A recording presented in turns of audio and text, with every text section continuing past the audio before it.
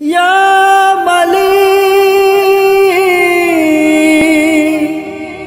ইয়া মালিক ইয়া মালিক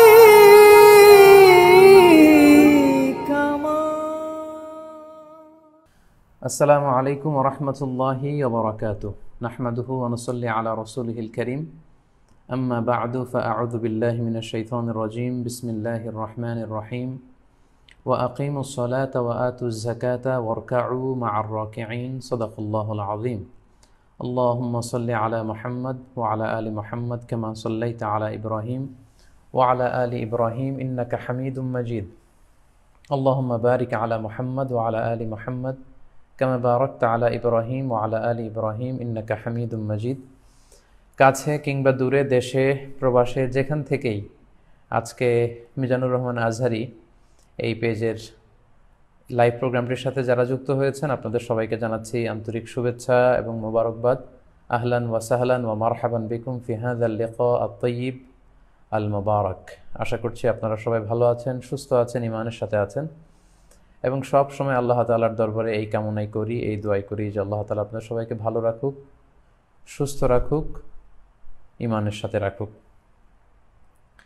প্রিয় দর্শক ও শ্রোতাবৃন্দ, ভাই এবং বোনেরা, আমরা মিজানুর রহমান আজহারি এই পেজটি থেকে পবিত্র রমাদানুল মুবারক উপলক্ষে প্রতি বৃহস্পতিবার সাপ্তাহিক লাইভ করেছি। তার এই ধারাবাহিকতায় আজকে পঞ্চম লাইভ এবং আজকে সর্বশেষ লাইভ। আপনারা যারা শুরু থেকে আজকে পর্যন্ত 5টি লাইভে অংশগ্রহণ করেছেন, আপনাদের প্রত্যেককে আন্তরিক শুভেচ্ছা জানাচ্ছি। আল্লাহ তাআলা আপনাদের এই এফোর্টকে, আপনাদের এই টাইম স্পেন্ডিংকে, আপনাদের এই সিনসিয়ারিটিকে এবং আন্তরিকতাকে কবুল আর মঞ্জুর করে নিক। আমরা কোরআনের সাথে কীভাবে রমাদানে অ্যাটাচমেন্ট আরও বাড়াবো এ নিয়ে প্রথম লাইভে কথা বলেছিলাম। দ্বিতীয় লাইভে আমরা ফিকহুস সিয়াম নিয়ে কথা বলেছি। তৃতীয় লাইভ থেকে বেসিকলি আমরা জাকাত নিয়ে, জাকাত এর বিভিন্ন অনুষঙ্গ নিয়ে, বিভিন্ন প্রসঙ্গ নিয়ে আমরা তৃতীয়তম লাইভ থেকে ধারাবাহিকভাবে কথা বলে আসছি। চতুর্থ লাইভেও ধারাবাহিকভাবে জাকাত নিয়ে কথা বলেছি। আজকের লাইভেও ইনশাআল্লাহুল আজিজ আমরা জাকাত নিয়ে শুরুতে কিছু কথা বলবো এবং পাশাপাশি আরও কিছু রেলেভেন্ট বিষয় নিয়ে কথা বলবো ইনশাআল্লাহ। আপনারা যারা গত লাইভে অংশগ্রহণ করেছিলেন, আপনাদের বোধ করি মনে আছে যে আমরা গত লাইভে আলোচনা করেছিলাম যে কাদেরকে জাকাত দেয়া যাবে না এবং জাকাত ফরজ হওয়ার জন্য কিছু শর্ত বেঁধে দিয়েছে আশারিয়া আল ইসলামিয়া, সে ব্যাপারে আমরা কথা বলেছি। এবং জাকাত যোগ্য বা জাকাতেবল অ্যাসেট কি, সে ব্যাপারেও আমরা কথা শুনেছিলাম। এবং সবশেষে কিভাবে খুব সহজভাবে জাকাতের হিসাবটা আমরা করে ফেলতে পারি, সেটা আমরা অনেকটা হাতে কলমে বা খুব সহজভাবে, বাস্তবিকভাবে, প্রায়োগিকভাবে আপনাদেরকে বুঝিয়ে দেওয়ার চেষ্টা করেছি এবং আশা করছি বিগত লাইভ থেকে আপনারা উপকৃত হয়েছেন। আজকের লাইভটিতে আমরা বেসিকলি 5টি ব্যাপারে কথা বলবো। প্রথমত আমরা কথা বলবো কৃষি সম্পদের জাকাতের ব্যাপারে। আমাদের ফসলেরও জাকাত দিতে হয়, এ ব্যাপারে আমরা অনেকেই জানি না। ফসলের জাকাতের হিসেব আপনি কীভাবে করবেন এ ব্যাপারে আমরা জানবো, অর্থাৎ কৃষি সম্পদের জাকাত। তারপর আমরা জানবো প্রাণী সম্পদের জাকাত বা পশু সম্পদের জাকাত কীভাবে হিসেব করতে হয়। তৃতীয় পর্যায়ে আমরা জানবার চেষ্টা করব যে এই যে আমরা জাকাত দিচ্ছি বা দিব, এটা কিভাবে আরও ইফেক্টিভ ওয়েতে দেয়া যায়, কিভাবে দিলে অসহায়, দুস্থ বা সুবিধাবঞ্চিত মানুষেরা বেশি উপকৃত হবে, সেটা নিয়ে কথা বলবো। এবং যেহেতু দেখতে দেখতে আমরা প্রায় রমাদানের একেবারে শেষ লগ্নে চলে এসেছি, একেবারে শেষের দিকে, আর কয়েকদিন পরে আমরা ঈদ উল ফিতর উদযাপন করতে যাচ্ছি ইনশাআল্লাহ। তো সাদাকাতুল ফিতর আমাদের উপর অবধারিত ওয়াজিব, এটা আমাদেরকে আদায় করতে হবে। তো আমরা সাদাকাতুল ফিতর কিভাবে আদায় করব এই প্রসঙ্গটা আমরা একটু পরে জানবো। এবং সবশেষে এই কোভিড-19 আউটব্রেকের এই ক্রাইসিস মোমেন্টে, এই পিরিয়ডে আমরা ঈদ উল ফিতরের সালাত কিভাবে আদায় করব এই ব্যাপারে অনেকের মনে অনেক জল্পনা কল্পনা, অনেক ধরনের প্রশ্ন এবং ব্যাপারটি খুব বেশি আলোচিত হচ্ছে। এই ব্যাপারে আমরা আশারিয়া আল ইসলামিয়ার আলোকে কিছু কথা, কিছু দৃষ্টিভঙ্গি আপনাদের সামনে পেশ করার চেষ্টা করব ইনশাআল্লাহুল আজিজ। আমা তৌফিক ইল্লা বিল্লাহ। তাহলে সম্মানিত শুধু আসুন আর কাল বিলম্ব না করে আজকের লাইভের যে টপিকগুলো আমি আপনাদের সামনে উল্লেখ করেছিলাম সেগুলো নিয়ে সরাসরি আমরা আলোচনা শুরু করে দিই। আজকে প্রথমেই আমরা জানবার চেষ্টা করব যে কৃষি সম্পদের জাকাত কি করে দিতে হয়, অর্থাৎ ফসলের জাকাতের সিস্টেমটা কি। আমাদের অনেকের এ ব্যাপারে অবহেলা আছে বা জানার ঘাটতি আছে। আমরা অনেকেই জানি না যে ফসলের জাকাত দিতে হয়, বা জাকাত দিতে হয় এটা জানলেও এ ব্যাপারে আমরা খুব একটা সিনসিয়ার না। আজকের এই আলোচনার মধ্য দিয়ে ফসলের জাকাত কিভাবে আদায় করতে হয় বা কৃষি সম্পদের জাকাত কিভাবে দিতে হয় সে ব্যাপারে আমরা আপনাদেরকে জানাবার চেষ্টা করব ইনশাআল্লাহ। সম্মানিত শুধু গত সপ্তাহে আমরা সম্পদের জাকাত কি করে দিতে হয়, ব্যবসায়ী পণ্যের জাকাত, অরুদুত তিজারা, আমরা যারা বিজনেস করি তাদের জাকাত কিভাবে দিতে হয়, আমাদের যে ক্যাশ টাকা থাকে, আমাদের যে স্বর্ণালঙ্কার থাকে, এগুলোর জাকাতের সিস্টেম জেনেছি। তো স্বর্ণালঙ্কার বা ক্যাশ টাকা বা অরুদুত তিজারা, ব্যবসায়ী পণ্যের উপর জাকাত বা টাকা পয়সা বা অলঙ্কারের উপর জাকাত প্রদান করা যেমনি ফার্জ, ঠিক অনুরূপভাবে ফসলের জাকাত প্রদান করাটাও কিন্তু ফার্জ, যেটাকে ইসলামের ভাষায় অসুর বা নিসফ অসুর বলে। এটা দেওয়াও কিন্তু আবশ্যক, কিন্তু এ ব্যাপারে আমাদের মধ্যে খুব একটা গণসচেতনতা নেই এবং অনেকটা বলা যায় যে আমাদের মধ্যে অবহেলা কাজ করে বা আমাদের জানাশোনারও বেশ অভাব। একটা সময় আমাদের দেশে যখন সুলতানি আমল ছিল তখন কিন্তু ওসর সেভাবে আদায় করা হতো, কিন্তু পরবর্তীতে ইংরেজরা এসে যখন এই জমিগুলো দখল করে নিল, আস্তে আস্তে সুলতানদের ক্ষমতাকে খর্ব করা হলো, তখন থেকে কিন্তু এই ওসরের পদ্ধতি, এই বিধানটি এদেশে লঙ্ঘিত হয়ে আসছে এবং অনেকের মধ্যে এই ব্যাপারে সাবধানতা বা সচেতনতা নেই। তো আজকে আমরা এই বিষয়টি নিয়ে প্রথমে কথা বলতে চাই, ফসলের জাকাত আমরা কিভাবে দিব। আমাদের অনেকে আছেন অনেক বড় চাষি, অনেক কিছু তারা চাষ করেন, পেশায় তারা কৃষক, অনেক কিছু উৎপাদন করেন, এগুলোর জাকাত আমাদের দিতে হবে কিনা। আসলে জমিন থেকে আল্লাহ তাআলা যেটাই উৎপন্ন করেন সেটার জাকাতে কিন্তু আমাদেরকে দিতে হবে, কারণ এটাও আল্লাহ তাআলার পক্ষ থেকে একটা বড় ধরনের নেয়ামত। সূরাতুল বাকারার 267 নম্বর আয়াতে আল্লাহ তাআলা ইরশাদ করছেন, ইয়া আইয়ুহাল্লাযীনা আমানু আনফিকু মিন তাইয়্যিবাতি মা কাসাবতুম, অর্থাৎ ওহে বিশ্বাসীরা, তোমরা হালাল থেকে যা উপার্জন করো সেটা থেকে জাকাত দাও। পাশাপাশি অমিম্মা আখরাজনা লাকুম মিনাল আরদ, আর জমিন থেকে, পৃথিবী থেকে আমি তোমাদের জন্য যেটা উৎপন্ন করে দেই সেটা থেকে তোমরা জাকাত দাও। তাহলে এই আয়াতের দ্বিতীয়াংশ থেকে কিন্তু আমরা বুঝতে পারছি জমিন থেকে যে ফল, ফসল বা কৃষিপণ্য উৎপন্ন হয় সেটার উপরও কিন্তু জাকাত আবশ্যক, যেটাকে অসর বা নিসফ অসরের পদ্ধতি বলে। তাহলে এই আয়াত থেকে আমরা বুঝলাম ফসলের জাকাত দেওয়া এটা ফার্জ, যেমনি সম্পদের জাকাত দিতে হয়, কারণ আল্লাহ তাআলা সুস্পষ্টভাবে বলছেন যে অমিম্মা আখরাজনা লাকুম মিনাল আরদ, জমিন থেকে আমি যেটা উৎপন্ন করি তোমাদের জন্য সেটার উপর তোমাদের জাকাত দিতে হবে। এবং সূরাতুল আনআমের 141 নম্বর আয়াতে আল্লাহ তাআলা বলছেন, ওয়া আতু হাক্কাহু ইয়াউমা হাসাদি, তোমরা যেদিন ফসল কেটে ফসলগুলো ঘরে তুলো ওই দিন এই ফসলের হক তোমরা আদায় করে দাও, মানে জাকাত দিয়ে দাও। তাহলে সূরা বাকারার এবং সূরাতু আল আনআমের এই দুটি আয়াত থেকে আমরা এই বিষয়টি স্পষ্ট হতে পারলাম যে ফসলেরও কিন্তু জাকাত আছে। জমিন থেকে যেটা উৎপন্ন হয়, যেটাকে আমরা চাষ উৎপন্ন প্রোডাক্ট বলি, এগুলোর উপরও কিন্তু আমাদেরকে জাকাত দিতে হবে। এখন জমিন থেকে আমরা সামান্য কিছু উৎপাদন করলেই কি জাকাত দিতে হবে? কতটুকু চাষাবাদ করলে বা কতটুকু ফসল উৎপাদন করলে আমাদেরকে জাকাত দিতে হবে, এই ব্যাপারটি আমরা একটু ক্লিয়ার হই। আসলে সামান্য কিছু ধান, পাট এগুলো উৎপাদন করলেই যে জাকাত দিতে হবে বিষয়টি এমন নয়। যদিও ইমাম আল আযম আবু হানিফা রাহিমাহুল্লাহ ওনার মতামত হচ্ছে যে যাই উৎপাদন হয় সেটারই জাকাত দিতে হয়, কিন্তু বেসিকলি এক্ষেত্রে নির্ভরযোগ্য বা গ্রহণযোগ্য মতামত হচ্ছে 5 ওয়াসাকের কম হলে সেই চাষাবাদ থেকে সেটার জাকাত দেয়া লাগে না।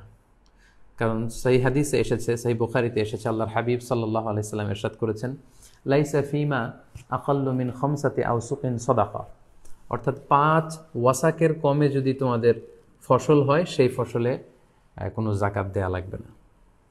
এখন আমাদেরকে জানতে হবে যে 5 ওয়াসাকটা কি। এক ওয়াসাকে হয় 60 সা, সিত্তুনা সাআন।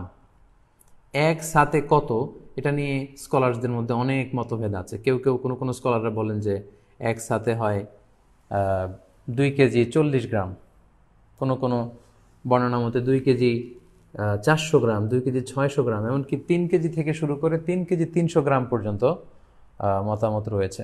এক্ষেত্রে সায়ের ক্ষেত্রে বেসিকলি 2টা সাকে স্ট্যান্ডার্ড ধরা হয়, একটা হচ্ছে মদিনার সা আর একটা হচ্ছে ইরাকের সা। তো মদিনার সাকে যদি আপনি স্ট্যান্ডার্ড ধরেন তাহলে সেক্ষেত্রে 60 সা বা 5 ওয়াসাকে আসছে, আমাদের বাংলাদেশে যদি মনে আমরা কনভার্ট করি তাহলে হয় 17 মন। আর যদি আমরা ইরাকের সাকে স্ট্যান্ডার্ড ধরি, যেটা হানাফি মাযহাবে রেকমেন্ড করা হয়, সেটাই আমি আপনাদেরকে জানাচ্ছি, সেটাকে যদি আমরা স্ট্যান্ডার্ড ধরি তাহলে 5 ওয়াসাকে হয় প্রায় 25 মণ। তার মানে 25 মণের কম যদি আপনার ফসল উৎপন্ন করা হয় সেই ফসলে কোনো জাকাত হয় না, যেহেতু আল্লাহর হাবিব সাল্লাল্লাহু আলাইহি সাল্লাম বলেছেন লাইসা ফিমা আকাল্লু মিন খামসাতি আওসুকিন সাদাকা, 5 ওয়াসাকের কমে কোনো ফসলে জাকাত দিতে হয় না, আর 5 ওয়াসাকে হয় 25 মণ। যদিও ইউসুফ আল কারদাভি ওনার ফিকহুজ জাকা, ওনার বিখ্যাত একটি বই জাকাত রিলেটেড, ওই বইয়ের মধ্যে 80 মণের কথা উল্লেখ করেছেন। তাহলে কম ধরলে 17 মণ, আর সর্বোচ্চটা যদি আমরা হানাফি মাযহাবের মতামত অনুযায়ী ধরি তাহলে 25 মণ। তাহলে সম্মানিত শুধু আমরা বুঝতে পারলাম যে 25 মণ যদি আপনি চাষাবাদ না করেন, 25 মণ বা তার চাইতে বেশি যদি না হয়, তাহলে ওই ফসলে আপনার জাকাত দেওয়া লাগবে না। অর্থাৎ আপনার নিজের খাওয়া দাওয়ার জন্য বা পারিবারিকভাবে আপনি চাষ করেছেন, ধান চাষ করলেন 10 মণ কিংবা 15 মণ কিংবা 18 মণ, তো সেই 10 মণ 15 মণে কিন্তু আপনার কোনো জাকাত দেওয়া লাগবে না। যখন আপনার পুরো ফসলের পরিমাণটা 25 মণে যেয়ে পৌঁছবে তখন আপনাকে জাকাত আদায় করতে হবে। আশা করি ফসলের জাকাতের যে নিসাব সেটা আপনারা বুঝতে পেরেছেন। এই ফসলের জাকাতের ক্ষেত্রে আরেকটা শর্ত হচ্ছে এই ফসলগুলো এমন হতে হবে যেগুলোকে গুদামজাত করা যায়, মানে অনেক দিন বাসায় রেখে দেওয়া যায়, অর্থাৎ এগুলো সহজেই পচনশীল নয়। যেমন ধরুন ধান, গম, ভুট্টা, ডাল, যেগুলো এমনি বাসাতে অনেক দিন রেখে দেওয়া যায়। তো যেগুলোকে গুদামজাত করা যায়, যেগুলো পচনশীল নয়, অনেক দিন বাসায় রাখা যায়, এরকম কোনো চাষাবাদ যদি আপনি করেন এবং সেটার পরিমাণ যদি 25 মণ হয় কিংবা তার সাথে বেশি হয়, তখন আপনাকে জাকাত দিতে হবে। তার মানে আমরা বুঝলাম যে পচনশীল কোনো খাদ্যদ্রব্যাদির উপর জাকাত হয় না। যেমন শাকসবজি, কলা, পেঁপে, আম, এগুলো দীর্ঘদিন রেখে দেওয়া যায় না, এগুলো খুব দ্রুতই পচে যায়, এগুলোকে গুদামজাত করা যায় না। তো এগুলোর ক্ষেত্রে কি মোটেই জাকাত দেওয়া লাগবে না? না, এগুলোরও জাকাত দেওয়া লাগবে। যারা শাকসবজির ব্যবসা করছেন, কলার ব্যবসা, পেঁপের ব্যবসা, আমের ব্যবসা, তাদের অরুদ উত্তেজারা বা ব্যবসায়ী পণ্যের যে জাকাতের সিস্টেম সেটা অনুযায়ী জাকাত দিতে হবে, যেটা আমরা গত লাইভে আপনাদেরকে জানানোর চেষ্টা করেছি। অর্থাৎ এই ব্যবসা থেকে যে প্রফিট আসে ওই প্রফিটের উপর জাকাত আসবে, এবং যেদিন আপনি হিসাব করতে বসবেন জাকাতের, ওই দিন এই বিজনেস থেকে প্রফিট এসে সেই প্রফিটের টাকাগুলো আপনার হাতে, আপনার বাসায় কিংবা ব্যাংকে যা যা আছে সেগুলো হিসেব করতে হয়, এবং ওই দিন কি কি পণ্য বিক্রি করার মতো আছে সেগুলোর মূল্যমান নির্ধারণ করে যোগ করতে হয়, সেগুলো ব্যবসায়িক পণ্য হিসেবে। কিন্তু জমির ফসলের যদি জাকাত আপনাকে ক্যালকুলেট করতে হয়, সেক্ষেত্রে সেটা কমসে কম 25 মণ হতে হবে, পাশাপাশি সেগুলো গুদামজাত করা যায়, সহজে পচে যায় না, এরকম পণ্য হতে হবে। ফসলের জাকাতের ক্ষেত্রে আরও একটি শর্ত হচ্ছে যে এখানে হাউলানুল হাউল যেটা আমরা বলি সম্পদের জাকাতের ক্ষেত্রে, যে 1 বছর 1 চান্দ্র বছর পূর্ণ হওয়া, এটা কিন্তু শর্ত নয়। ফসলের জাকাতের ক্ষেত্রে 1 বছর আপনার কাছে থাকলে তারপরে জাকাত দিবেন, ব্যাপারটি এমন নয়। যেমনি স্বর্ণালঙ্কার, টাকা পয়সা বা ব্যবসায়িক পণ্যের ক্ষেত্রে শর্ত হচ্ছে এগুলো 1 বছর আমাদের কাছে থাকতে হবে, কিন্তু ফসলের জাকাতের ক্ষেত্রে কিন্তু এরকম শর্ত নয়। বরং ফসলের জাকাতের ক্ষেত্রে হচ্ছে যেদিন আপনি ফসল কেটে ঘরে নিয়ে আসবেন ওই দিনই আপনাকে জাকাত দিতে হবে। কারণ আল্লাহ তাআলা সূরাতুল আনআমের 141 নম্বর আয়াতে বলেছেন, ওয়া আতু হাক্কাহু ইয়াউমা হাসাদি, যেদিন তোমরা ফসল কেটে ঘরে নিয়ে আসবে ওই দিন তোমরা জাকাত দাও। সেই হিসেবে আপনি যদি 3-4টা ফসলের চাষ করেন, তাহলে 3-4টা ফসলেরই জাকাত কিন্তু আপনাকে আলাদা আলাদাভাবে পে করতে হবে যেদিন আপনি ফসল কেটে বাসায় নিয়ে আসবেন, এবং সেটা যদি গুদামজাত করার মতো ফসল হয় এবং সে ফসলের পরিমাণ যদি কমসে কম 25 মণ হয় কিংবা তার চেয়ে বেশি হয়, তখন আপনাকে জাকাত দিতে হবে। এখন কতটুকু জাকাত আপনি দিবেন? ফসলের জাকাতের ক্ষেত্রে 2টা নিয়ম আমি খুব সহজভাবে আপনাদেরকে বুঝিয়ে দেওয়ার চেষ্টা করছি। ফসলের জাকাতের ক্ষেত্রে নিয়ম হচ্ছে 2টা, একটাকে বলে অশর আর একটা নিসফ অশর। অশর মানে 10%, নিসফ অশর মানে 5%। ফসলের জাকাতের ক্ষেত্রে যে শর্তগুলো বললাম এগুলোর সাপেক্ষে যদি ফসলের জাকাত আপনার উপর ওয়াজিব হয়, তখন আপনি 2টা সিস্টেমে জাকাত দিতে হবে, হয় অশর দিবেন নয় নিসফ অশর দিবেন। অশর কি? অশর মানে হচ্ছে 10% জাকাত আপনাকে দিতে হবে। এটা কখন? এটা হচ্ছে কস্ট ফ্রি কাল্টিভেশন, যেই চাষাবাদে আপনার তেমন একটা খরচ নেই, ইরিগেটেড ল্যান্ড, যেটা বৃষ্টির পানিতে চাষ করা যায়, যে জমি, যেখানে পানি আপনাকে কষ্ট করে ব্যবস্থাপনা করা লাগে না, কিনে আনা লাগে না, বৃষ্টির আল্লাহর দেয়া আকাশের বৃষ্টির পানিতেই যেই জমিতে চাষ হয়ে যায়, ওই জমিতে উপরের যে শর্তগুলো আমরা উল্লেখ করলাম সেগুলো পাওয়া গেলে আপনাকে অশর দিতে হবে, মানে 10% জাকাত দেবেন। পুরো ফসলকে ভাগ করলে এটা 10% আপনি আল্লাহর রাস্তায় দান করে দিতে হবে, অথবা এটার যে দাম হয় সে দামের 10% আপনি আল্লাহর রাস্তায় জাকাত দিয়ে দিতে হবে। এটা হচ্ছে অশর। আর নিসফে অশর হচ্ছে 5%। 5% আপনি কখন দিবেন? সেটা হচ্ছে কস্ট বেসড কাল্টিভেশন, যেই চাষাবাদে খরচ হয়। যেমন আমাদের বাংলাদেশের বেশিরভাগ চাষাবাদগুলো এটার আওতায় পড়বে, অর্থাৎ 5% চাষোৎপন্ন যেটা হবে সেটার 5% তাদেরকে জাকাত দিতে হবে, যদি সেটা কস্ট বেসড কাল্টিভেশন হয় এবং নন ইরিগেটেড ল্যান্ডস হয়, অর্থাৎ যেই জমিতে বৃষ্টির পানি দিয়ে চাষ হয় না সেখানে সেচের পানি দিয়ে চাষ করতে হয়। আপনারা এই সেচের পদ্ধতির ব্যাপারে জানেন যে অনেক কষ্ট করে অন্য জায়গা থেকে পানি এনে সেচ দিতে হয়, এখানে নিড়ানি দেয়া লাগে, এখানে অনেক শ্রমিক খাটানো লাগে, আগাছা কর্তনের জন্য সার দেয়া লাগে, এটা সেটা লাগে। এই যে কস্ট বেসড যে কাল্টিভেশন, অনেক খরচ হয় এবং সেচ দিয়ে পানি দিয়ে চাষ করতে হয়, সেচের পানি দিয়ে, সেক্ষেত্রে আপনাকে 5% জাকাত দিতে হবে। তাহলে সম্মানিত দিনী ভাই এবং বোনেরা, খুব সংক্ষেপে যদি আমরা বলি তাহলে এভাবে বলবো যে বৃষ্টির পানি দিয়ে যেই ফসল চাষ হয় সেক্ষেত্রে আপনি জাকাত পে করবেন 10%, শতকরা 10%। আর যদি সেচের পানি দিয়ে, আপনার যেখানে খরচ আছে সেচের পানি দিয়ে যদি চাষ হয় 5%। খুব সহজ। তাহলে কৃষিজ পণ্যের জাকাতের ক্ষেত্রে আমরা প্রথমে জানলাম কমসে কম এটা 25 মণ হতে হবে। এরপরে জানলাম এটা পচনশীল হলে চলবে না, গুদামজাত করা যায় এমন ফসল হতে হবে, এবং এটা 1 বছর থাকার শর্ত নয়, বরং যেদিন ফসল কেটে ঘরে উঠাবেন সেদিনই জাকাত দিতে হবে। জাকাত দেওয়ার দুটো পদ্ধতি, একটা হচ্ছে 10% আর একটা 5%। 10% যেটা বৃষ্টির পানিতে চাষ হয়েছে, আর 5% যেটা সেচের পানিতে চাষ হয়েছে। আশা করি আপনারা বুঝতে পেরেছেন।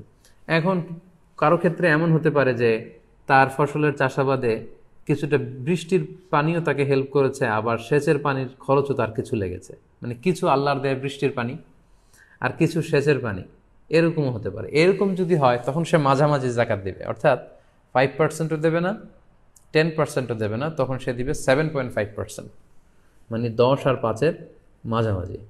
আশা করি ব্যাপারটি বুঝতে পেরেছেন। আপনারা জাকাত দেওয়ার যে হার বা পার্সেন্টেজ, এটা যদি আপনি খেয়াল করেন তাহলে দেখবেন যে যেখানে আপনার কষ্ট বেশি, খরচ বেশি, ওখানে আপনার কম পে করা লাগছে, আর যেখানে আপনার তেমন খরচ নেই, কষ্ট নেই, ওইখানে বেশি পে করা লাগছে। সুবহানাল্লাহ বিহামদি। ইসলাম কতটা ব্যালেন্সড, কতটা ভারসাম্যপূর্ণ। আমাদের সুযোগ সুবিধা, আমাদের চাহিদা, আমাদের কোনটাতে ভালো হবে, এই সব কিছু খেয়াল করেই কিন্তু আল্লাহ তাআলা এই বিধানগুলো আমাদেরকে দিয়েছেন।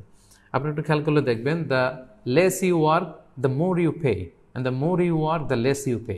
বেশি কাজ করছেন, বেশি কষ্ট করছেন, পে করবেন কম জাকাত। কষ্ট নাই, কাজ নাই, সেখানে পে করবেন বেশি। এখানে যদি খেয়াল করেন বৃষ্টির পানিতে চাষ হয়ে যায়, সেখানে দেওয়া লাগছে 10%। আর সেচের পানিতে হইলে সেখানে যদি শ্রমিক খাটানো লাগে, অনেক কষ্ট আছে, সেখানে কমিয়ে দেওয়া হয়েছে 5%। আবার আমরা যে ব্যবসা করি, ব্যবসায় সারা বছর ব্যবসা নিয়ে দিন রাত টেনশনে থাকতে হয়, কাজ করতে হয়, ব্যবসার সম্পদ, অর্থ উপার্জন, স্বর্ণালঙ্কার, এগুলোর ক্ষেত্রে কিন্তু আরও কমিয়ে দেওয়া হয়েছে 2.5%। আরেকটা জাকাত আছে যেটা খুব বেশি আলোচিত হয় না, সেটা হচ্ছে রাকায়েজ বলে এটাকে, গুপ্ত ধন, যেটা খুব একটা পাওয়া যায় না, হিডেন ট্রেজার। মাটির নিচে আপনি প্রাচীন আমলের অনেক এনশিয়েন্ট কোনো ট্রেজার পেলেন, গুপ্তধন, তো সেটা আপনি একেবারে ফাও পেয়ে গেলেন, এখানে কোনো কষ্টই আপনার করা লাগেনি, তো সেটার ক্ষেত্রেও কিন্তু জাকাত আছে। আপনি মাটি থেকে এটা পেয়েই পুরোটা ব্যবহার করতে পারবেন না। ইসলামের বিধান মতে এখানে 20% আপনাকে জাকাত দিতে হবে। তাহলে আমরা বুঝলাম যে the less you work the more you pay, the more you work the less you pay. আপনি যেখানে বেশি এফোর্ট দিচ্ছেন, বেশি কষ্ট, ওখানে অল্প জাকাত পে করতে হয়, যেখানে কষ্ট কম সেখানে বেশি জাকাত পে করতে হয়। সম্মানিত ভাই এবং বোনেরা, তাহলে ফসলের জাকাত বা কৃষিজ পণ্যের যে জাকাত, আশা করি এই বিষয়টি আপনাদের কাছে ক্লিয়ার হয়েছে। এবার আমরা চলে যাব পশু সম্পদের জাকাতের ব্যাপারে, অর্থাৎ প্রাণী সম্পদের জাকাত। কারণ আমাদের অনেকেই বিভিন্ন ধরনের পশু, গবাদি পশু, এগুলো লালন পালন করে থাকেন। এই গবাদি পশুর ক্ষেত্রে জাকাত কি হবে বা জাকাতের বিধান কি হবে, আমরা এ পর্যায়ে এই ব্যাপারে কথা বলবো ইনশাআল্লাহ। পশু সম্পদের জাকাতের ব্যাপারে কয়েকটি শর্ত আছে, বা প্রাণী সম্পদের যে জাকাতের বিধান সেক্ষেত্রে কয়েকটি শর্ত আছে। প্রথম শর্ত হচ্ছে, প্রথম কথা হচ্ছে যে কোনো পশুকেই বা যে কোনো প্রাণীকেই কিন্তু আল্লাহ তাআলা জাকাতের আওতাভুক্ত করেনি, বরং বাহিমাতুল আনআম, যেগুলো গবাদি পশু, গৃহপালিত পশু যেগুলো, যেমন ছাগল, ভেড়া, গরু, মহিষ, উট, এই জাতীয় পশুগুলোকে আল্লাহ তাআলা জাকাতের আওতায় করে দিয়েছেন। এবং এই পশু সম্পদের বা প্রাণী সম্পদের জাকাতের ক্ষেত্রে 3টি শর্ত আমাদেরকে খুব ভালো করে বুঝতে হবে। প্রথম শর্ত হচ্ছে এই প্রাণীগুলো সাইমা হতে হবে। সাইমা মানে হচ্ছে যে প্রাণীগুলোকে খাওয়াতে আপনার কোনো খরচ হয় না, বরং এই পশুগুলো বা এই গবাদি পশুগুলো বা প্রাণীগুলো বিলে যে বা চারণভূমিতে যে কিংবা চড়ের ঘাস লতাপাতা এগুলো খেয়ে বিলে চড়ে চারণভূমিতে সেখানে যে লতাপাতা বছরের বেশিরভাগ সময় এভাবে মাঠের ঘাস খেয়ে বা বিলের হাওড়ের বা চড়ের চারণভূমির ঘাস খেয়ে লতাপাতা খেয়ে যে পশুগুলো জীবন ধারণ করে সেগুলোর ক্ষেত্রে জাকাত হবে। যে পশুগুলোকে আপনার ভুসি খাওয়াতে হয়, গম খাওয়াতে হয়, অনেক খরচ করতে হয় এগুলোর পেছনে, ওই পশুগুলো জাকাত হবে না, এগুলো জাকাতের আওতার বাইরে। প্রাণী সম্পদের জাকাতের ক্ষেত্রে 2 নম্বর শর্ত হচ্ছে 1 চান্দ্র বৎসর পূর্ণ হওয়া, মানে এই গরু ছাগল ভেড়াগুলো যেগুলো জাকাত যোগ্য সেগুলো 1 বছর আপনার হাতে থাকতে হবে, বছরান্তে বছর শেষে আপনি জাকাত দেবেন। 3 নম্বর শর্ত হচ্ছে গরু ছাগল ভেড়ার বা প্রাণী সম্পদের জাকাতের একটা নেশাব আছে, 2-4-5টা গরু থাকলেই যে আপনার জাকাত দিতে হবে এমনটা নয়, একটা নেশাব আছে। প্রাণী সম্পদের ক্ষেত্রে বা পশু সম্পদের ক্ষেত্রে নেশাবটা কি সেটা খুব সংক্ষেপে আপনাদেরকে একটু বলি। যেমন ছাগলের ক্ষেত্রে 20-25টা ছাগল থাকলেই যে জাকাত দিতে হবে এমনটা না, কমসে কম 40টা ছাগল থাকতে হবে। 40টা ছাগল যখন আপনার থাকবে তখন আপনাকে জাকাত দিতে হবে, এবং এই 40টা ছাগল এগুলোকে খড় বা ভুসি বা ঘাস বা এগুলো কিনে আপনাকে খাওয়াতে হয় না, বরং চারণভূমিতে হাওড়ে বিলে মাঠে যে ঘাস খেয়ে এগুলো জীবন ধারণ করে এরকম হতে হবে। যদি এরকম হয় এবং পূর্ণ 1 বছর আপনার কাছে থাকে তাহলে 40টা যদি ছাগল হয় বছর শেষে আপনি একটা ছাগল আল্লাহ রাস্তায় জাকাত দিতে হবে। তারপর 40টা থেকে শুরু করে 120টা পর্যন্ত কোনো জাকাত নেই, 120টা যখন হবে তখন 2টা জাকাত, এইভাবে হিসেব আছে হাদিসে, যেটা কারো ক্ষেত্রে যদি প্রযোজ্য হয় তারা ব্যক্তিগতভাবে কোনো মুফতি বা কোনো ভালো আলেমের কাছ থেকে হাদিসের সেই লিস্টটা জেনে আপনারা জানতে পারবেন। গরু বা মহিষের ক্ষেত্রে 10-15টা গরু থাকলে যে বা মহিষ থাকলে জাকাত দিতে হবে এমনটা না, কমসে কম 30টা গরুর জাকাতের নিসাব হচ্ছে কমসে কম 30টা গরু থাকলে জাকাত দিতে হয়।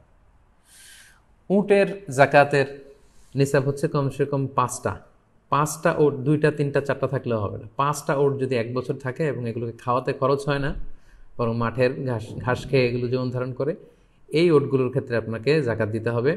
1 বছর থাকলে 5টা ওটের কারণে একটা ছাগল জাকাত দিতে হবে। তো হাদিসে আল্লাহর হাবিব সাল্লাল্লাহু আলাইহি ওয়াসাল্লাম বিস্তারিত বলেছেন যে 100টা উট হলে কত হবে, 200টা হলে কত হবে, 100টা গরু হলে কত হবে, এটার একটা লিস্ট আছে। তো আজকের এই লাইভটাকে আমি খুব লম্বা করব না, কারণ এগুলো নিয়ে আলোচনা করলে লাইভের লেন্থটা অনেক বড় হয়ে যাবে। তাই একটা ইন জেনারেল আপনাদের ধারণা দিয়ে রাখলাম যে 40টার নিচে ছাগল হলে জাকাত দেওয়া লাগে না, গরু বা মহিষ 30টার নিচে হলে জাকাত দেওয়া লাগে না, উট 5টার নিচে হলে জাকাত দেওয়া লাগে না। এবং সেক্ষেত্রে আমরা বলেছি যে এটা সায়েমা হতে হবে, অর্থাৎ বনে বাদাড়ে কিংবা চারণভূমিতে হাওড়ে বিলে মাঠের ঘাস খেয়ে এটা জীবন ধারণ করে, এটার পেছনে খরচ নেই, 1 বছর থাকতে হবে এবং নিসাব পরিমাণ হলে তখন জাকাত দিতে হবে।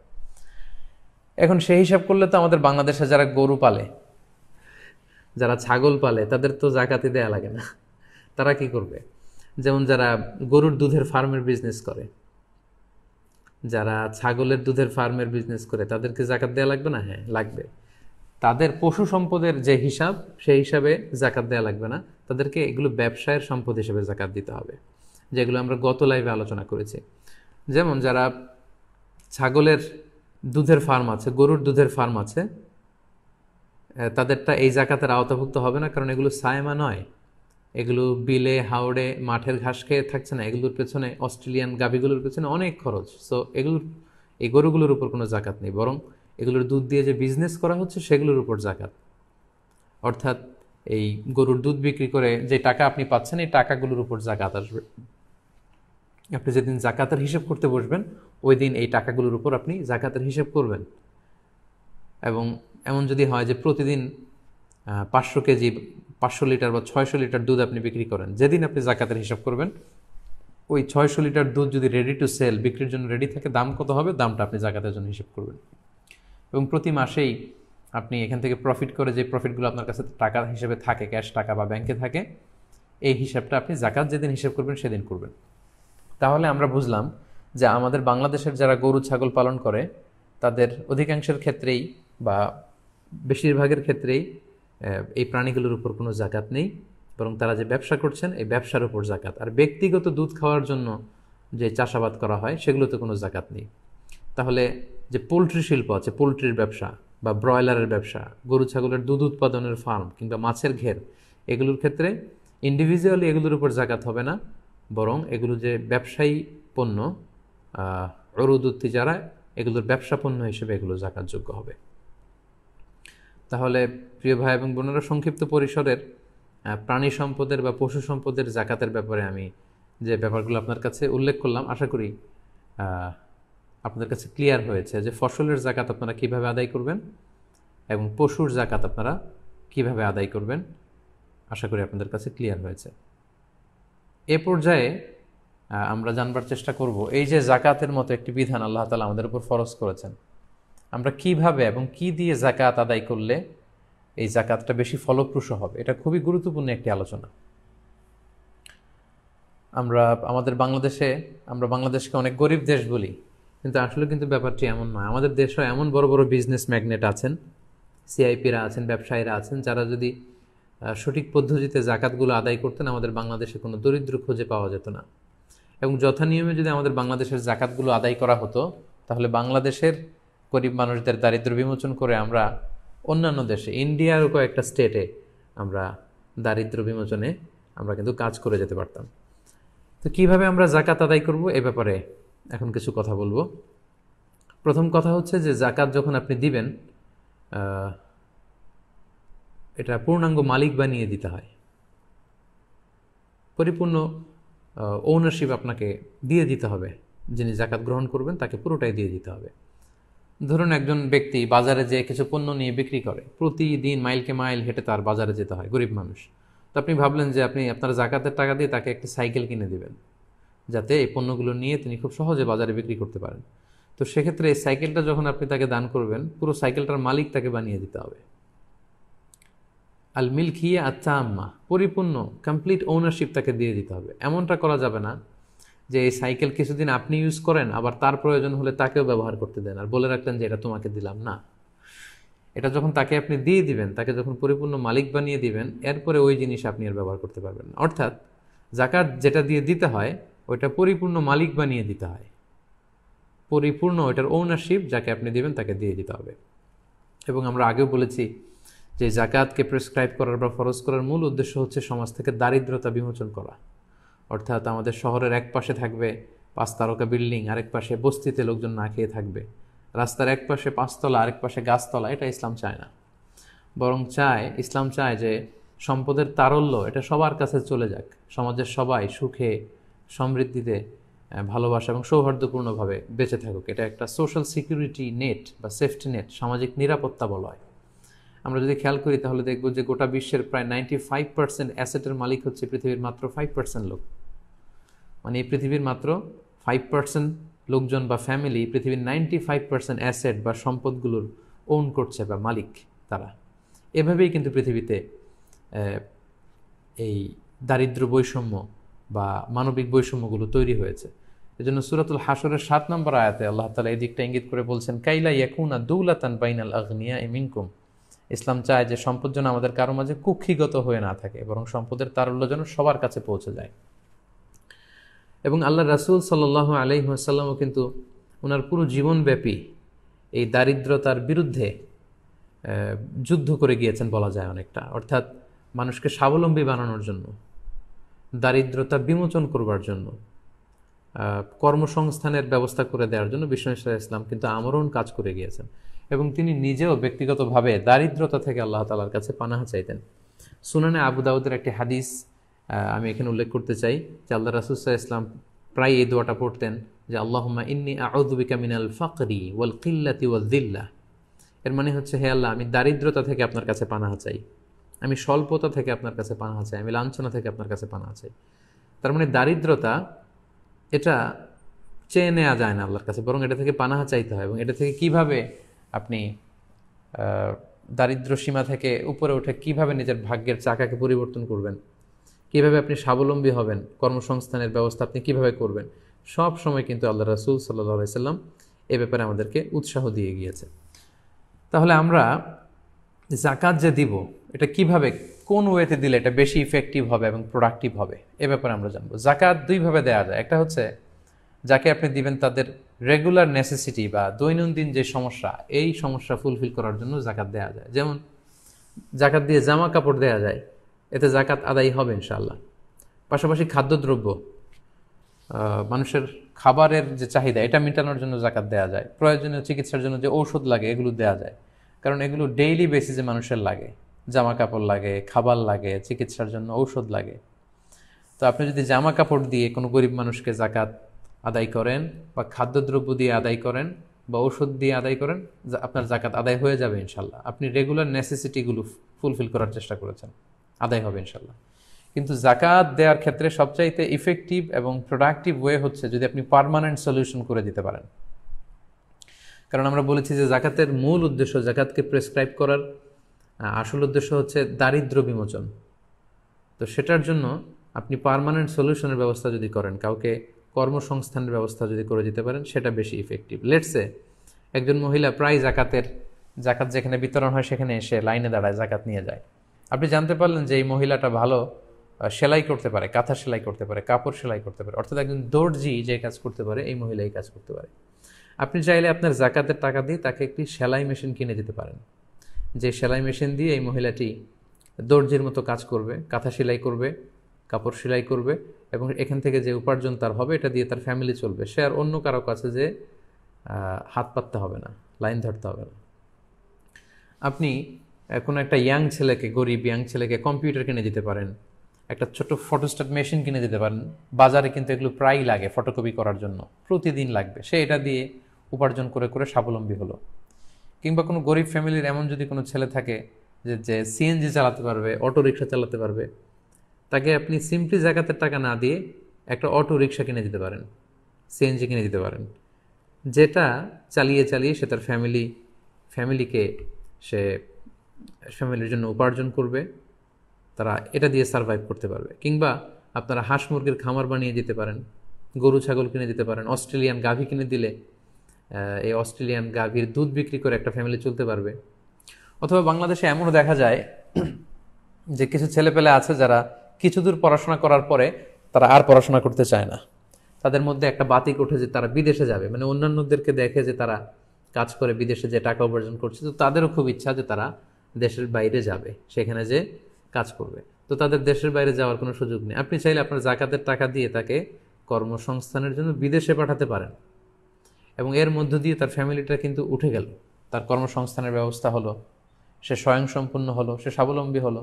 ওই ফ্যামিলি আর জাকাত নেওয়ার জন্য কোথাও লাইন ধরবে না।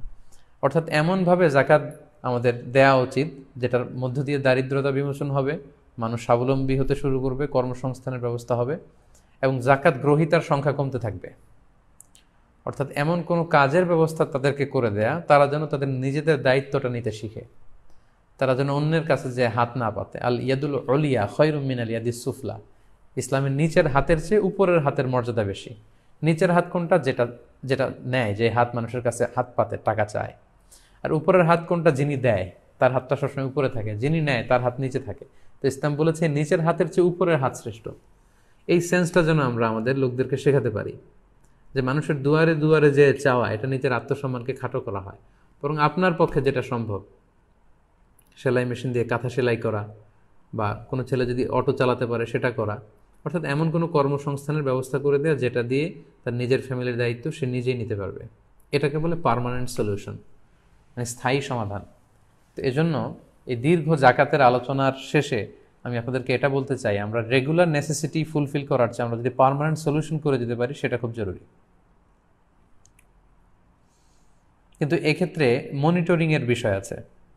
অর্থাৎ একজনকে আপনি সিএনজি কিনে দিলেন জাকাতের টাকা দিয়ে, 3 মাস পরে দেখলেন যে সিএনজি বিক্রি করে ওটা দিয়ে গাঁজা কিনে খাচ্ছে।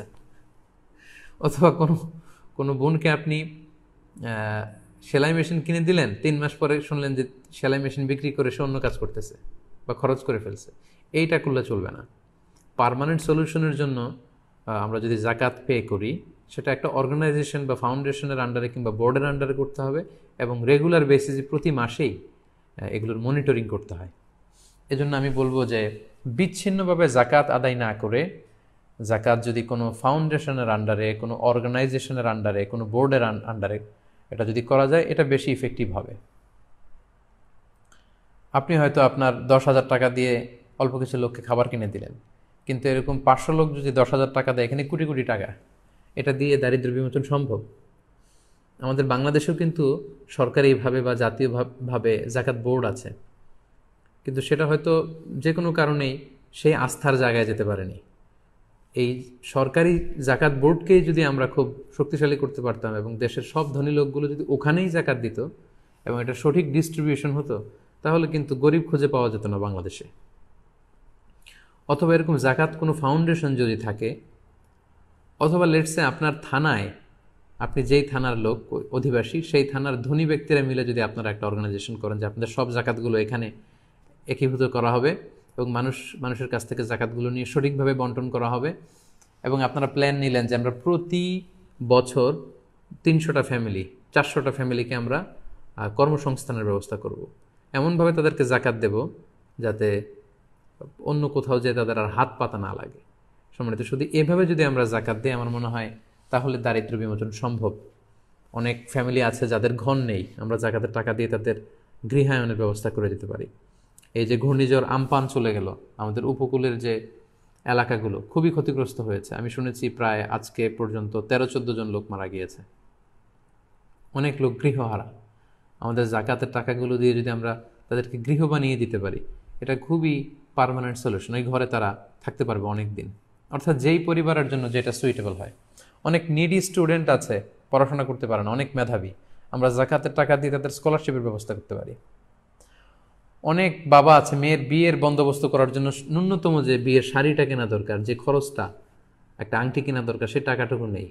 আমরা কিন্তু এরকম গরিব মানুষদের, গরিব অসহায় যুবক যুবতীদের স্বল্প পরিসরে বিয়ের ব্যবস্থা করে দিতে পারি এই জাকাতের মধ্য দিয়ে। অনেক লোক আছে ঋণের বোঝায় জর্জরিত, পাওনাদাররা সবসময় তাকে ধরে বেড়ায়, তার পেছনে ঘুরে বেড়ায়, আমরা টাকা দিয়ে তার এভাবে ঋণ মুক্ত করতে পারি তাকে। অর্থাৎ আমাদের আমাদের সামাজিকভাবে যত ফিনান্সিয়াল যে সমস্যাগুলো আছে মানুষের, অর্থনৈতিক ক্রাইসিস, তার সবটুকু কিন্তু এই জাকাতের যে ডায়নামিজম অফ জাকাত, সেটা দিয়ে আমরা করতে পারি। বাট দরকার হচ্ছে এখানে একটা সংঘবদ্ধ প্রয়াস, এমন একটা অর্গানাইজেশন যেটাতে মানুষ ট্রাস্ট করে এবং যেখানে অনেক লোকের জাকাত একসাথে করে কোনো অর্গানাইজেশন বেসড যদি আমরা প্ল্যান নিয়ে থানা টু থানা এভাবে আমরা কর্মসংস্থানের ব্যবস্থা করি, তাহলে আশা করি এই জাকাতের ডায়নামিজম দিয়ে আমরা আমাদের দারিদ্র্য বিমোচন করতে পারবো ইনশাআল্লাহ। সম্মানিত সুধী, আমরা জাকাতের আলোচনা এখানেই শেষ করতে চাচ্ছি।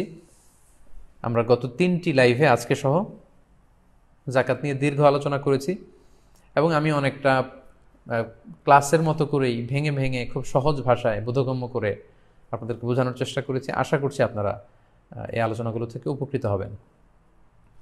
আমরা দেখতে দেখতে রমাদানের প্রায় একেবারে শেষের দিকে চলে এসেছি।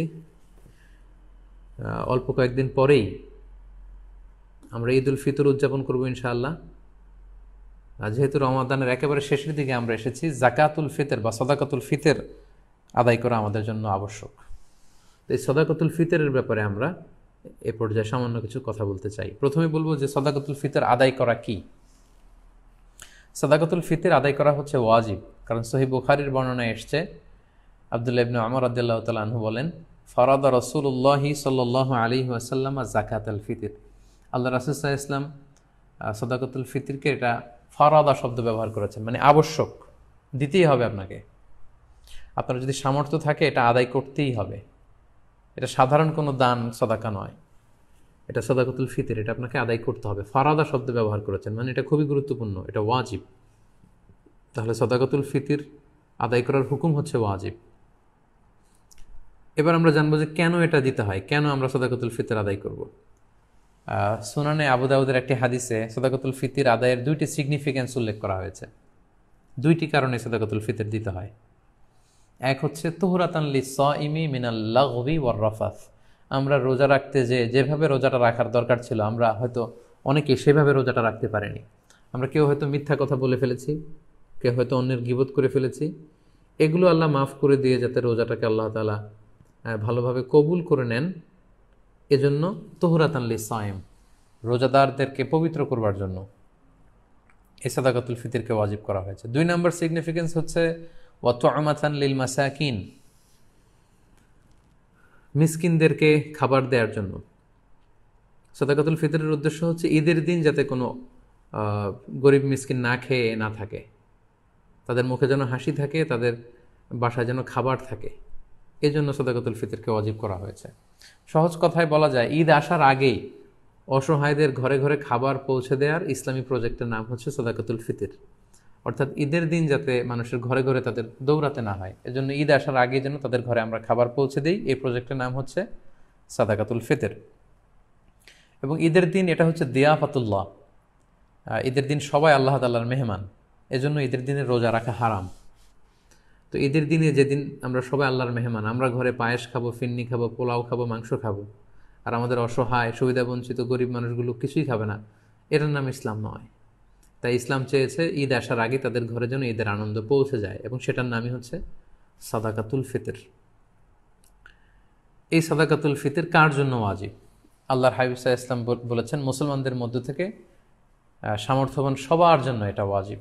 সহিহ বুখারীতে এসেছে, আব্দুল্লাহ ইবনে ওমর রাদিয়াল্লাহু তাআলা আনহু বর্ণনা করেন যে আল্লাহ রাসূল সাল্লাল্লাহু আলাইহি ওয়াসাল্লাম সাদাকাতুল ফিতরকে ওয়াজিব করেছেন আলাল আবদি ওয়াল হুররি ওয়াল যাকারি ওয়াল উনসা ওয়াস সগীরি ওয়াল কাবীরি মিনাল মুসলিমিন। অর্থাৎ মুসলমানদের মধ্যে থেকে স্বাধীন কিংবা আজাদ করা দাস কিংবা ছোট বড় নারী পুরুষ সবার উপর এটা ওয়াজিব, যারই সামর্থ্য আছে তাকে দিতে হবে।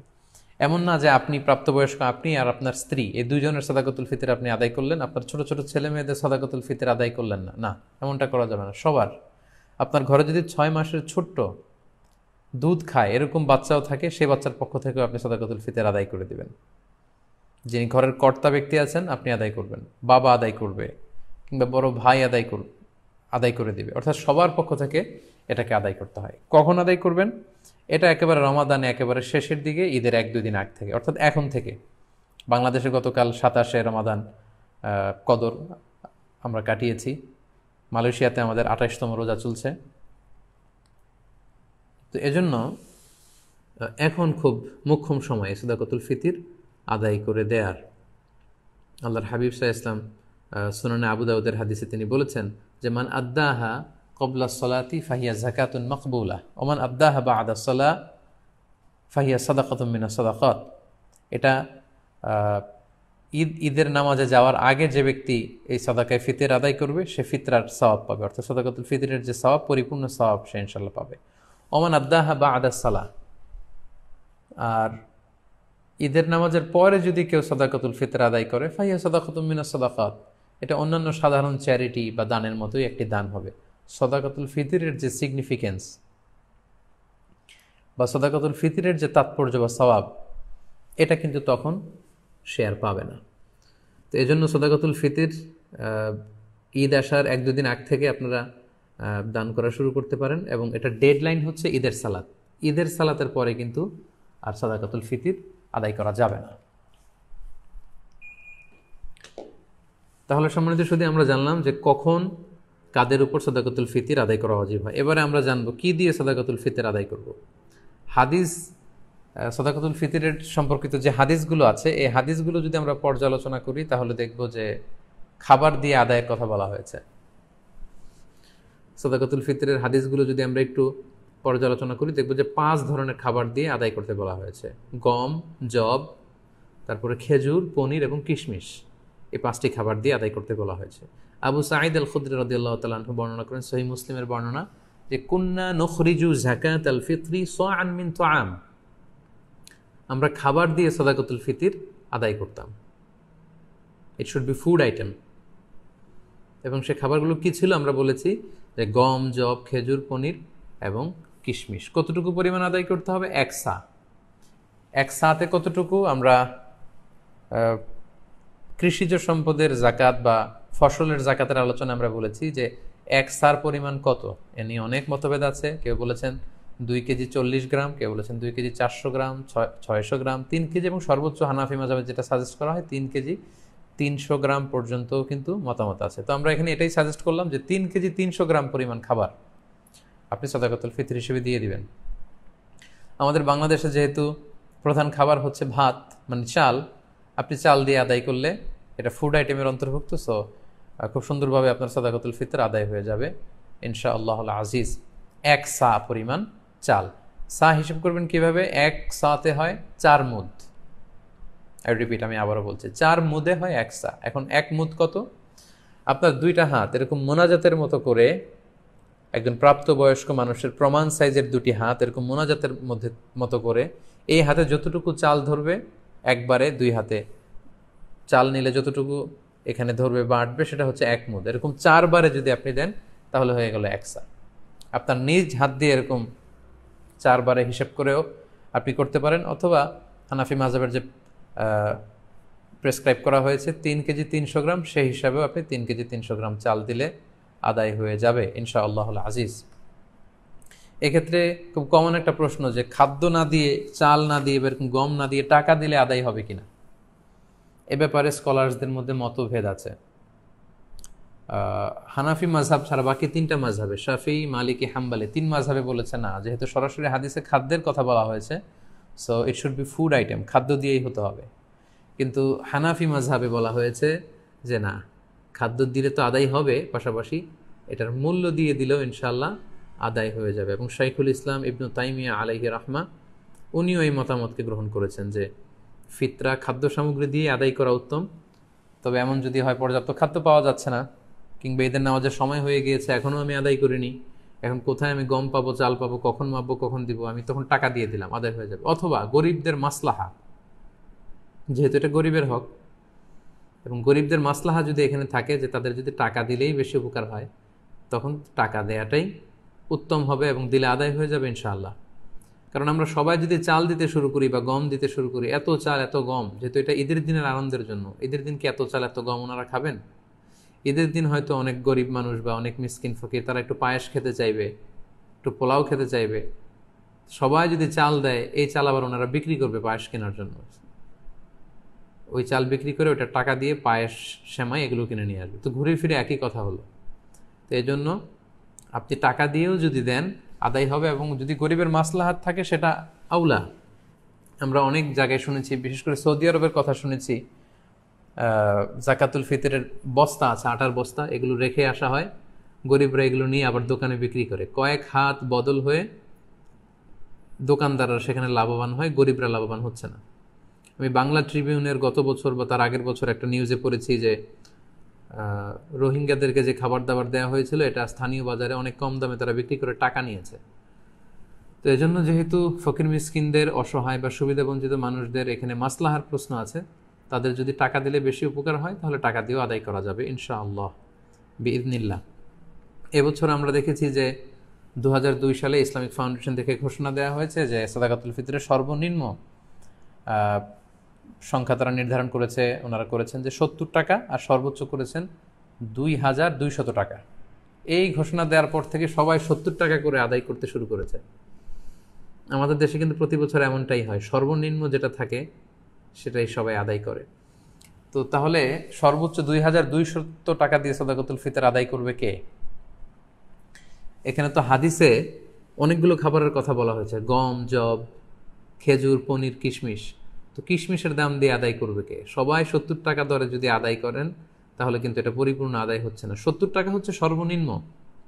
যার তেমন কোনো সামর্থ্য নেই, কিন্তু তিনি সাদাকাতুল ফিতর আদায় করতে চাচ্ছেন বা করছেন, তিনি 70 টাকা দিলে হয়ে যাবে।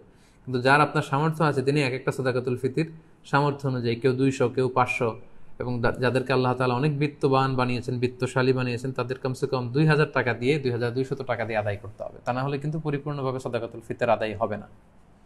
সম্মানিত শুধু সাদাকাতুল ফিতরের বিষয়টা আপনারা সবাই বুঝতে পেরেছেন বলে আমি আশা করি। আলহামদুলিল্লাহ, দীর্ঘ সময় ধরে আপনারা অনেকেই লাইভটিতে আছেন, এখনও প্রায় 24,300 জন দিনী ভাই এবং বোন আপনারা লাইভটিতে আছেন। আমি অনুরোধ করব, আপনারা যারা লাইভটি দেখছেন আপনারা শেয়ার করে দিন, তাহলে এখন যারা অনলাইনে আছে তারাও এই লাইভটি থেকে, আলোচনাটি থেকে উপকৃত হতে পারবে ইনশাআল্লাহ। সম্মানিত শুধু আমরা দেখতে দেখতে আমাদের লাইভের একেবারে শেষ পর্যায়ে চলে এসেছি। এ পর্যায়ে আমরা ঈদের সালাতের ব্যাপারে কিছু কথা বলবো। যেহেতু করোনা পরিস্থিতির কারণে গোটা বিশ্বে এখন লকডাউন চলছে, একটা ক্রাইসিস মোমেন্ট, গোটা বিশ্ববাসী এখন খুব আতঙ্কিত, গোটা বিশ্ববাসী খুব বিপদের মধ্যে আছে। ফলে আমাদের মসজিদগুলো এখন বন্ধ, বেশিরভাগ অধিকাংশ মুসলিম দেশগুলোতে মসজিদগুলো বন্ধ, নামাজগুলো আমাদের ঘরে পড়তে হচ্ছে। এমনকি জুমার সালাতও আমরা মসজিদে পড়তে পারছি না, জুমার সালাতের পরিবর্তে জোহরের সালাত আমাদেরকে ঘরে আদায় করতে হচ্ছে। এই পরিস্থিতিতে আর 2 দিন পরেই আমরা ঈদ উল ফিতর উদযাপন করতে যাচ্ছি। এখন যেহেতু আমরা মসজিদে যেতে পারবো না, আমরা কিভাবে ঈদ উল ফিতর এর সালাত আদায় করব? আমরা কি ঘরে ঈদ উল ফিতরের সালাত আদায় করব নাকি করা লাগবে না? এ ব্যাপারে অনেকেরই অনেক প্রশ্ন এবং এই ব্যাপারটা নিয়ে অনেক আলোচনা হচ্ছে। এবং পৃথিবীর বেশিরভাগ মুসলিম দেশগুলোর যে মুসলিম স্কলাররা বা ফতুয়া বোর্ডগুলো আছে, তারাও এই ব্যাপারটা নিয়ে গবেষণা করে ফতুয়া দিচ্ছেন। এই ব্যাপারটি এত বেশি আলোচিত হওয়ার কারণ হচ্ছে এর আগে কখনো এরকম পরিস্থিতি, এটা একটা উদ্ভূত পরিস্থিতি, এরকম পরিস্থিতি বা সিচুয়েশন আমরা কখনো ফেস করিনি। আমার এই জীবনে আমি কখনো দেখিনি যে ঈদের সময় আমাদেরকে এরকম আবদ্ধ থাকতে হচ্ছে। আপনাদেরও অভিজ্ঞতা যদি আপনারা শেয়ার করেন তাহলে একই অবস্থা দাঁড়াবে যে আমরা আমাদের পুরো জীবনে এরকম রমাদান কাটাইনি। It's a unique Ramadan and it's going to B a unique Eid celebration for Muslim Ummah around the world. গোটা বিশ্বব্যাপী এটা আমাদের জন্য একটা ইউনিক ডিফারেন্ট ঈদ হবে। তো যেহেতু ডিফারেন্ট, সো এটার মাসআলাটাও একটু ডিফারেন্ট, যে আমরা ঘরে ঈদের সালাত পড়তে পারবো কি পারবো না, এই প্রশ্ন কেউ কখনো আগে করেনি বা করার প্রশ্ন আসেনি। তো এই ব্যাপারে আমরা সংক্ষিপ্ত পরিসরে কিছু কথা শেয়ার করতে চাই। প্রথমে আমরা বলবো যে ঈদের সালাতের হুকুমটা কি, এ ব্যাপারে আমরা জেনে নিই। আমরা জানি যে বছরে আমরা 2 বার ঈদ উদযাপন করি। আমাদের সবচেয়ে বড়, the biggest carnival and festival of Muslim community, আমাদের সবচেয়ে বড় ধর্মীয় উৎসব ঈদ উল ফিতর এবং ঈদ উল আজহা। এবং আমরা এই 2টি দিন ঈদের সালাত পড়ার মধ্য দিয়ে আনন্দ উৎসব শুরু করি। এই ঈদের সালাতের হুকুম কি? এক্ষেত্রে স্কলারদের মতভেদ রয়েছে, একাধিক মতামতের ব্যাপারে পাওয়া যায়। মালিকি এবং শাফি মাযহাবে ঈদ উল ফিতর এবং ঈদ উল আজহা এই ঈদের সালাতগুলো আদায় করার বিধান হচ্ছে, ওনারা বলেছেন যেটা সুন্নাতে মুআক্কাদা, মানে রেকমেন্ডেড সুন্নাহ, গুরুত্বপূর্ণ সুন্নাহ, যেখানে এমফাসাইজ দেওয়া হয়েছে। হাম্বালি মাযহাব মতে এটা ফরজে কেফায়া, অর্থাৎ এলাকার কিছু অংশ লোক যদি আদায় করে বাকিদের উপর থেকে এটার জিম্মাদারি কেটে যাবে। কিন্তু হানাফি স্কুল অফ থটে এটাকে আরও বেশি গুরুত্ব দেওয়া হয়েছে। হানাফি মাযহাব মতে ঈদের সালাত আদায় করা হচ্ছে ওয়াজিব, এবং শাইখুল ইসলাম ইবনু তাইমিয়া এবং ইমাম শাওকানি সহ আরও অনেকেই এই মতামতকে গ্রহণ করেছেন, অর্থাৎ ওয়াজিব, খুবই গুরুত্বপূর্ণ। যদি কেউ এটাকে তরক করে তাহলে সে গুনাহগার হবে ওয়াজিব তরক করার কারণে। এবং আমরা কোরআন সুন্নাতেও যদি একটু দৃষ্টি দেই তাহলে দেখব যে অনেক গুরুত্বের সাথে এই সালাতের ব্যাপারে বলা হয়েছে। আমরা সূরা কাউসারের 2 নম্বর আয়াতের দিকে যদি খেয়াল করি, সেখানে আল্লাহ তাআলা বলছেন ফাসল্লি লিরাব্বিকা ওয়ানহার। যদিও এখানে ঈদ উল আজহার প্রসঙ্গটা টানা হয়েছে যে নবী, আপনি আগে সালাত আদায় করুন আপনার রবের জন্য, তারপরে আপনি উট নহর করুন, মানে আসসালাতু আউওয়ালান ওয়ান নাহরু সানিয়ান। ঈদ উল আজহাতে আগে সালাত পড়ুন, তারপর আপনি জবাই করুন। তাহলে এখানে অর্ডার দেয়া হয়েছে ঈদের সালাত পড়ার জন্য। এবং সহিহ বুখারীতে একটি হাদিস আমরা পাই, উম্মে আতিয়া রাদিয়াল্লাহু তাআলা আনহা, উনি বর্ণনা করেন যে আমারানা রাসূলুল্লাহ সাল্লাল্লাহু আলাইহি ওয়াসাল্লাম আন নুখরিজাহুন্না ফিল ফিত্রি ওয়াল আদহা। ঈদ উল আজহা এবং ঈদ উল ফিতরে আমাদের নারীরা যারা আছে তাদের সবাইকে নিয়ে যেন আমরা ঈদগাহে যাই, এ ব্যাপারে রাসূল সাল্লাল্লাহু আলাইহি ওয়াসাল্লাম আমারানা আদেশ করেছেন। ইট ওয়াজ অ্যান অর্ডার, রাসূল সাল্লাল্লাহু আলাইহি ওয়াসাল্লাম আদেশ করেছেন স্পেশালি। আল্লাহ তাআলা যেমনি সূরাতুল কাউসারে আদেশ করেছেন ফাসল্লি লিরাব্বিকা ওয়ানহার। এবং সহিহ বুখারীর এই হাদিস থেকে আমরা জানি যে আমারানা, রাসূল সাল্লাল্লাহু আলাইহি ওয়াসাল্লাম আমাদেরকে আদেশ করেছেন যাতে করে আমরা আমাদের নারীদেরকে নিয়ে ঈদগাহে যাই। আল আওয়াতিক ওয়াল হুইয়াদা ওয়া যাওয়াতিল খুদুর, অর্থাৎ যুবতী নারীদেরকে, এমনকি মেনস্ট্রুয়েশনাল পিরিয়ড চলছে, যেই বোনদের মাসিক চলছে, তাদেরকেও যাতে ঈদগাহে নিয়ে যাওয়া হয়, তারাও যাতে ঈদের আনন্দ থেকে, এই বারাকা থেকে মাহরুম না হয়। ওয়া যাওয়াতিল খুদুর, এবং পর্দানসীন বা অন্দরমহলের নারীরা, অর্থাৎ কুমারী নারীরা যারা খুবই লজ্জাশীল, তাদের সবাইকে নিয়ে যাতে ঈদগাহে যাওয়া হয়। فأما الحيض فيعتزلن الصلاة ويشهدن الخير ودعوة المسلمين। এখন যাদের পিরিয়ড চলছে আল্লাহ রাসূল সাল্লাল্লাহু আলাইহি ওয়াসাল্লাম তাদেরকেও নিয়ে যেতে বলেছেন। এখন তারা তো পিরিয়ড চলাকালীন সময়ে তো নামাজ পড়া যায় না, কোরআন ধরা যায় না, তাওয়াফ করা যায় না, অনেক কিছু করা যায় না, তো তারা কেন যাবে? তো তিনি বললেন যে তারা যাবে, তারা যেন এই কল্যাণের সাথে শরীক হতে পারে, ঈদের আনন্দ যাতে সবাই মিলেমিশে একাকার হতে পারে, ভাগাভাগি করে নিতে পারে। ইয়াতাজিলনাল মুসাল্লা, তারা ঈদগাহে ঢুকবে না,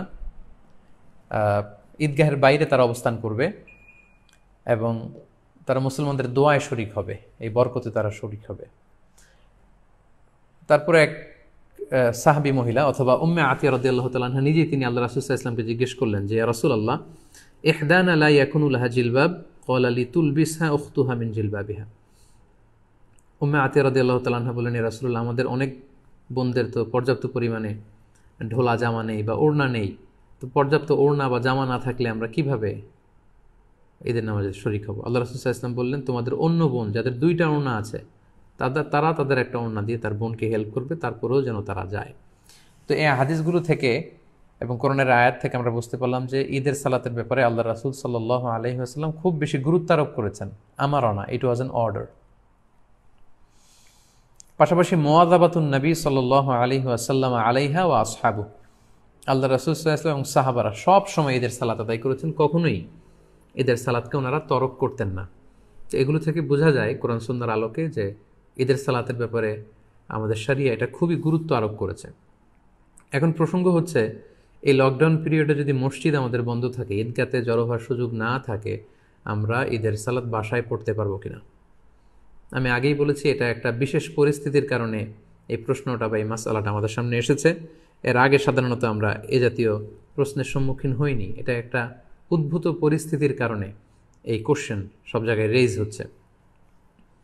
তো এই প্রশ্নের উত্তর দিতে গেলে আগে আমাদের জানতে হবে যে যখন আমাদের পরিস্থিতি স্বাভাবিক ছিল বা যখন স্বাভাবিকভাবে ঈদগাহে যে ঈদের নামাজ পড়া যায়, মসজিদে জামাতে শরীক হওয়া যায়, তখন যদি কেউ ঘুম থেকে দেরিতে ওঠার কারণে বা কোনো কারণে ঈদের জামাতে শরীক হতে না পারে, তাহলে সেই ব্যক্তি কি পরবর্তীতে একা একা ঈদের সালাত আদায় করতে পারবে? এটার উত্তরটা আমরা জেনে নিলে এই পরিস্থিতিতে আসলে আমাদের কি করা উচিত হবে এটা আমরা খুব সহজেই অনুমান করতে পারবো। ঈদের সালাত কেউ যদি মিস করে, সে একা একা বা জামাতে ঘরে এসে পড়তে পারবে কিনা, এ ব্যাপারে দুইটি মত। প্রথম মত হচ্ছে মেজরিটি স্কলারদের মত, জুমহুরুল ফুকাহা, শাফিঈ, মালিকি, হাম্বলি সহ মেজরিটি স্কলারদের মতামত হচ্ছে কেউ যদি ঈদের সালাত জামাতে পড়তে না পারে, মসজিদে যদি মিস করে, ঈদগাহে যদি মিস করে, বাসায় এসে একা একা কিংবা জামাতে সে পড়তে পারবে। এটা হচ্ছে প্রথম মত। আর দ্বিতীয় মত হচ্ছে ওলামায়ে আহনাফদের মত। হানাফি মাযহাবের মতামত হচ্ছে যে না, ঈদের সালাত যদি কেউ মিস করে কোনো কারণে, ঈদগাহে যেয়ে যদি পড়তে না পারে বা মসজিদে যেয়ে পড়তে না পারে, তাহলে তার আর ঈদের সালাত পড়া লাগবে না। কেন পড়া লাগবে না? হানাফি মাযহাবের দলিল হচ্ছে ঈদের জামাতটা এটা একটা সামাজিক ইবাদত। জুমার সালাতের ক্ষেত্রে যে সমস্ত শর্ত, ঈদের সালাতের ক্ষেত্রেও একই শর্ত। তাই এটা সামাজিকভাবে পড়তে হয়। তাই জুমার সালাত যদি কেউ মিস করে, সে যেমনি ঘরে একা একা জুমা পড়তে পারে না, তাকে আলাদাভাবে 4 রাকাত জোহর পড়ে নিতে হয়, তেমনি ঈদের সালাত কেউ মিস করলে সে বাসায় এসে আর ঈদের সালাত পড়তে পারবে না বা পড়ার প্রয়োজন নেই। এটা হচ্ছে হানাফিদের যুক্তি, ওলামায়ে আহনাফদের যুক্তি। তাদের মতে এটা একটা সামাজিক ইবাদত এবং এটা সামাজিকভাবে বড় সড় পরিসরেই করতে হয়। পাশাপাশি এটার জন্য ইজনে আম শর্ত, অর্থাৎ সবার এন্ট্রি, যে কেউ চাইলে এখানে এসে অংশগ্রহণ করতে পারবে, অর্থাৎ সর্বসাধারণের প্রবেশাধিকার, এটার প্রয়োজন। তো ঘরে এসে পড়লে সে সামাজিকতাও থাকে না আর ইজনে আমের বিষয়টাও থাকে না। তাই ঈদের সালাতকে মিস করলে তার আর ঈদের সালাত ঘরে এসে পড়ার দরকার নেই। সে চাইলে চাশতের নামাজ 2 রাকাত কিংবা 4 রাকাত নামাজ সে পড়ে নিতে পারে। এটা হচ্ছে হানাফি স্কুল অফ থটের অভিমত। আর মেজরিটি স্কলারদের, জমহুরুল ফুকাহা, তাদের মতামত যদি আমরা দেখি, ওনারা বলেছেন না, যদি কেউ মিস করে তাহলে ঘরে এসে সে একাকী পড়তে পারবে।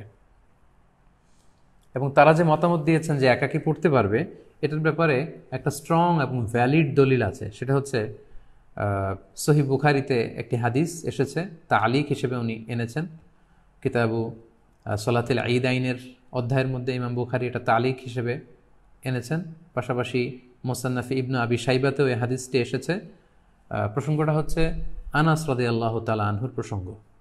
উনি ওনার শেষ জীবনে বসরাতে থাকতেন, ইরাকের বসরা শহরে থাকতেন। একদিন কোনো কারণে উনি এবং ওনার ফ্যামিলি মেম্বার ঈদের জামাত ওনারা মিস করেছেন।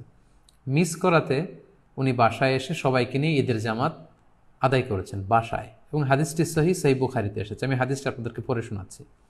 عن أنس رضي الله عنه أنه كان إذا فاتته صلاة العيد مع الإمام কোন এক সময় আনাস রাদিয়াল্লাহু তাআলা আনহুর যখন ইমামের সাথে ঈদগাহে ঈদের সালাত তিনি মিস করলেন, ফাউত হয়ে গেল, জামা আহলাহু ওয়া মাওয়ালিহি, তিনি বাড়িতে এসে ওনার ফ্যামিলি মেম্বার্সদের সবাইকে এবং ওনার আজাদকৃত যত দাস দাসী আছে সবাইকে একত্রিত করলেন।